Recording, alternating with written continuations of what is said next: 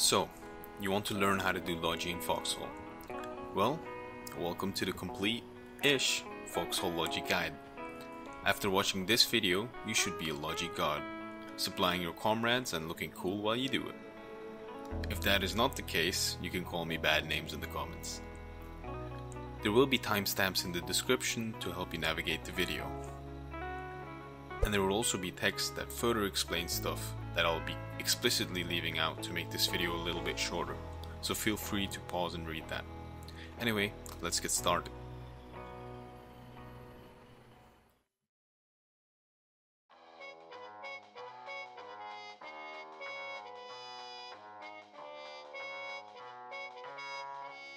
You can start doing Logi with the starting equipment, but if possible, get a sledgehammer. It will make gathering resources faster. If you're heading into an area with enemy activity, a weapon could be useful, but it is not required. But a radio is most definitely required. It'll help you map a safe route so you can arrive to your destination without bullet holes in your truck. Somebody's shooting something. Now, to do any type of Logi, you'll need a vehicle. I've made a video on how to get a vehicle before, but I'll be explaining it in this video again.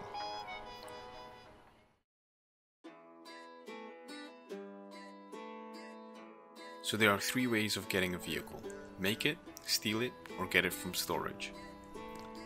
To make one, you'll have to find a vehicle factory. Just look for a truck icon on the map and go there. Once there, press E to open it. Usually players put B-mats in these to make it easier for their comrades to build new vehicles, but if there aren't any, you're going to have to get some. You can find some at the building you spawned at, or by visiting a refinery, marked as a hammer on the map. After you have your B-mats, you can start to look what type of vehicle you want. Technically you can do Logi with any vehicle, but some are more efficient than others. As a new player, I would advise you get a basic truck. These are the most flexible with what they can carry and the easiest to use. By hovering over any icon, you can see how much B-mats they cost. Some will cost R mats, but for a basic truck, 100 B-mats is enough to get you started. Click on the vehicle and then hold left click on the blueprint. After the necessary amount of materials is added to your blueprint, it'll become real. Enter the vehicle by pressing Q and drive out the building. If your vehicle isn't moving, don't panic, you're just in the passenger seat. Press W to switch. You can also steal vehicles if you don't want to build one. This method should be used more often because, well, there's a lot of unused trucks hanging around. You'll need a wrench to do this. Go to a vehicle, preferably one that is not occupied, then go ahead and crouch down next to it. Press left click with your wrench in your hand, and after a few seconds, it'll unlock the vehicle. Make sure you can put stuff inside it by standing next to it and pressing E. Sometimes vehicles are squad locked. This forbids you from messing with its inventory, but you can still drive with it. And in the case of Logi, you kind of have to be able to mess with the inventory. Now go ahead and press L to lock your vehicle to forbid any other player to interact with it. Oh, and the last method is probably the most unutilized method of them all. Just head to a storage depot and get a vehicle from there by clicking on the one you want.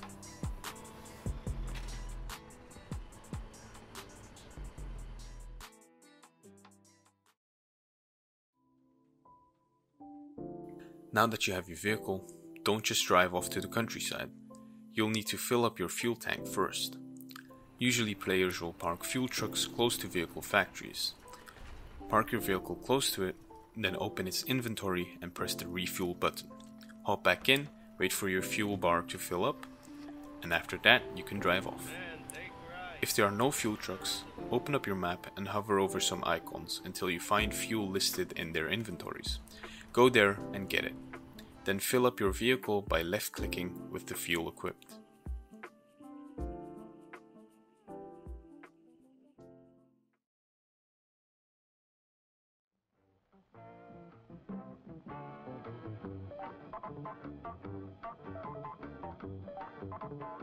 Now we can start with resource gathering. As a beginner, I advise you to start gathering salvage first. To find salvage, open up your map and look for a salvage field. Salvage fields are the screw icon. By hovering over it, you'll be shown the current amount of salvage nodes available. When this number hits 0, it'll take up to 80 to 140 minutes to replenish it. After finding a suitable salvage field, drive there. To mine the salvage, you'll need to hit a node with your hammer or sledgehammer. In the bottom left, you'll get the number of salvage that you pick up. Sometimes you can find aluminium or iron nodes hiding in between the salvage nodes. These are used in research and prototype kits. They are important materials, so don't leave them behind. After you have completely filled your truck, drive to a refinery. They are the hammer icons on the map. Once you're at a refinery, press E to enter, and you'll be greeted with this screen. The middle tab is the most important one. This is where you turn the raw materials that you gathered into refined materials. For salvage, we have 3 options, and the numbers on the arrows tell you how much salvage is required to make one of those. Left click on the salvage icon and it will take some salvage and turn it into the refined material. Shift left clicking the salvage icon will take all available salvage and refine it. Left click on the refined material to put it in your inventory, but if you don't want these materials, you can turn your refinement into a public action. The refinery will no longer hold on to your refined materials and put them directly in its stockpile. And there you have it, you've done your first Logi run. I am proud of you, but now that you can gather raw materials and refine them, you'll need to know how to use these materials to make equipment and weapons. Quick note however, B-mats are also used in building, so everything you see that is built up by players is at some point required B-mats. Some of these structures require other materials, but most of the structures will require B-mats, so just supplying B-mats to a front is an option that you can do as well.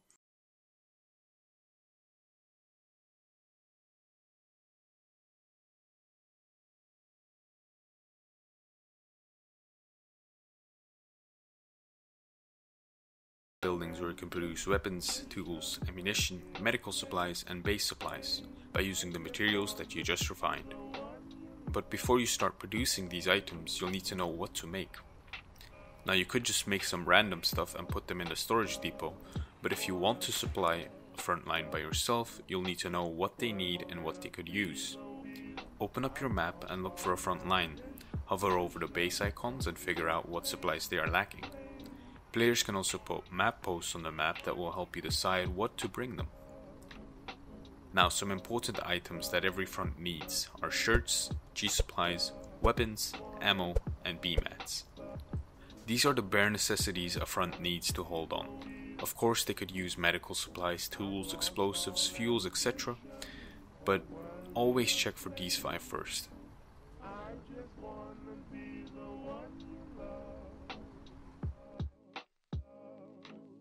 Once you've decided where and what to bring, go ahead and click on an item. Note that you are making crates of the selected item and not individual items. By hovering over an icon you can see how much one crate holds. These vary from item to item. It'll be put on the right panel. Here you can see there is a production line for each corresponding category. You can mix and match different items from the same category, but you can only go up to 4 items per production line. At the very bottom you'll be able to see the total amount of time and resources required to make everything you've selected. Of course, if you don't have the required materials, you won't be able to start producing them. To start the production, go ahead and click the start button. If you've made a mistake, you can click on the red X to cancel your request. If you don't have time to finish your haul, you can always make everything public and the items will be placed in the factory's inventory on completion. Once your request is complete, you can hit the green check to receive the items. Oh, and while you're waiting for your items, don't just hang around, go do something.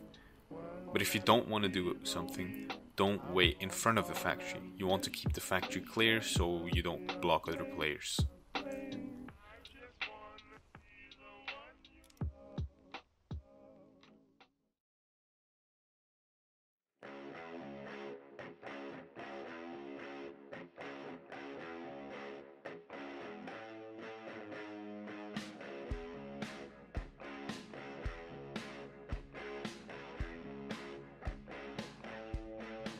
Before you head out on your journey, make sure you have enough fuel and a radio.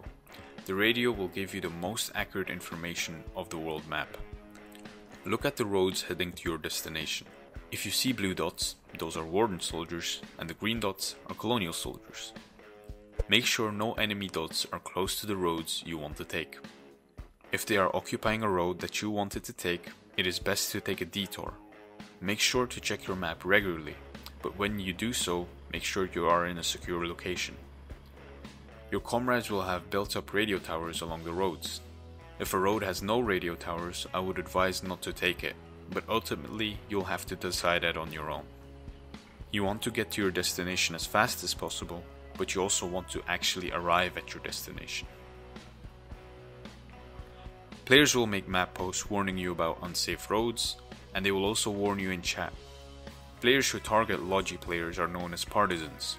Their mission is to disrupt Logi lines so the front line can push up. So if there is an area with heavy partisan activity, make sure to keep an eye out.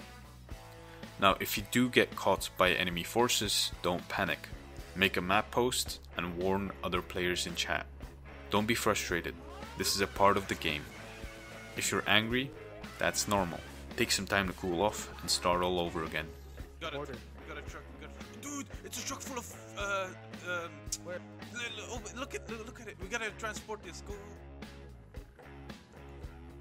Now if that doesn't happen and you arrive at your destination, go ahead and put all the crates in the base and then hit submit. I would advise to leave your BMATs in the base's inventory and not to submit them. This makes it easier for builders to take the BMATs. After the submission you might get some commends, depending on how many players are using that particular base as their spawn. But we don't do Logi for the commends, we do Logi so we can win the war.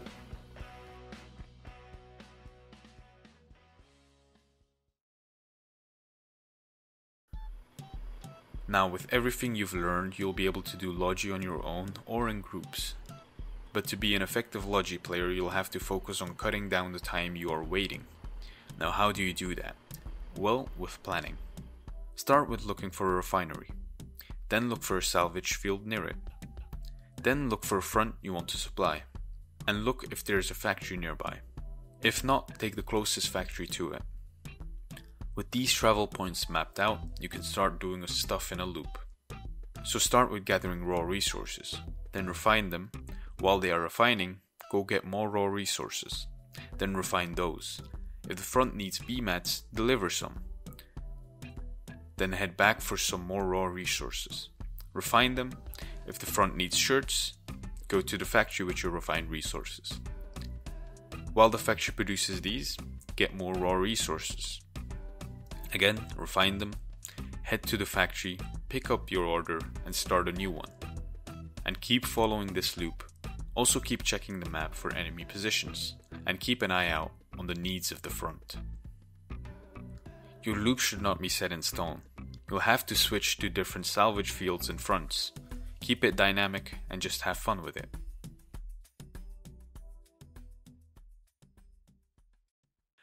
And sadly, this is the end of the video. With this knowledge, you should be a Logi god. I was going to add how to use cranes and such, but I've already spent way too long making this video, so that will be explained in a separate video. Hopefully this video helped you a little. If it did, or if you just enjoyed it, consider leaving a like and or a comment, and maybe even subscribing and hitting that bell. And I sincerely hope you have some fun times doing Logi. I've been Creepy Banana, and I'll see you in the next one.